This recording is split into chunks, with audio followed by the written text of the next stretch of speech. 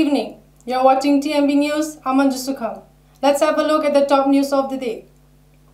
BJP candidate for Inner Manipur seat Thaunaujam Basanta said he cast his vote for unity and integrity of Manipur and also for the return of peace and resettlement of displaced people by the communal violence after exercising his franchise at Utlau Primary School polling station. He exuded confidence of victory, indicating people understand and will give a clear mandate to the policies taken up by the BJP government.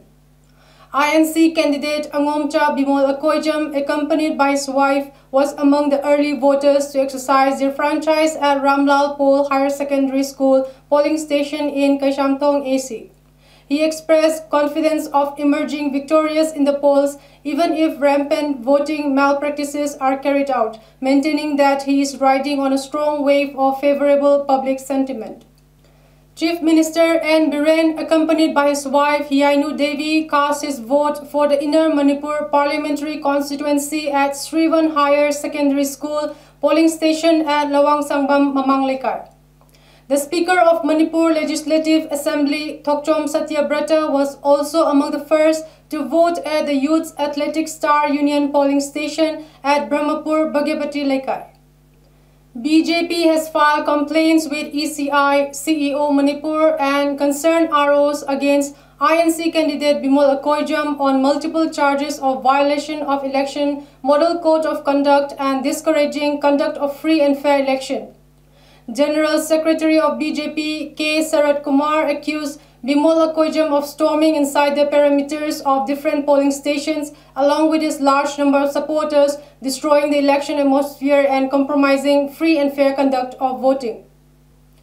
MPCC President Kaisham Megachandra has raised concern about booth capturing, booth rigging and other electoral malpractices in several places. He mentions about several such incidents in places like Thanga in Bishnupur district, Haingang Mayai-Lekai, Kiamgai and Andro Assembly constituencies.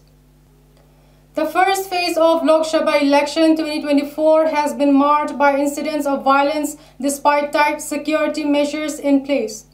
The tranquility of the polling process was shattered when gunfire erupted at a polling station in Thamanpokpi located under Moirang AC in Bishnupur district.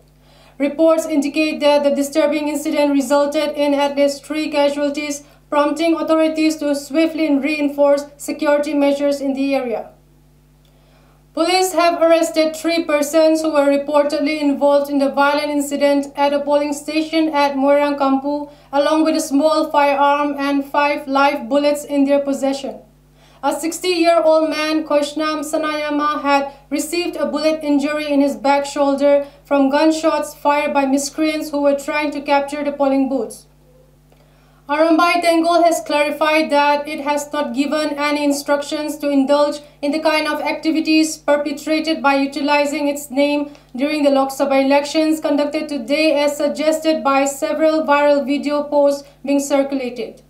In the clarification, it said this could be the handiwork of the workers of the MLA of the given assembly constituency or the candidates contesting the polls. A vehicle carrying 5 Japanese nationals was targeted by a suicide bomber on Friday in Karachi's Landi area, Dawn News reported citing the police. The police said that the Japanese nationals were hurt in the incident. However, the terrorists who were involved in carrying out the attack were killed. As per available data till 3:30 p.m., the voter turnout percentage from 2 Lok Sabha seats in Manipur that went to polls as a part of its first phase on Friday, April 19, has recorded a figure of 63.03%. This percentage is still likely to go up as at the time of compilation, data from some remaining polling parties from remote locations was yet to be consolidated, the official said. The voting for the Inner Manipur Lok Sabha seat was around 67.7% and the Outer Manipur LS seat reserved for the scheduled tribes was 54.6% till 3:30 p.m. After registering a comprehensive win over the arch-rivals, Mumbai Indians, defending champions Chennai Super Kings, will now turn their attention to their next encounter against the Lucknow Super Giants at Ikana Sports City Centre, Lucknow on Friday. The latter are struggling to find their rhythm back after having been outplayed in their last two encounters, as they will be looking to bounce back with a win.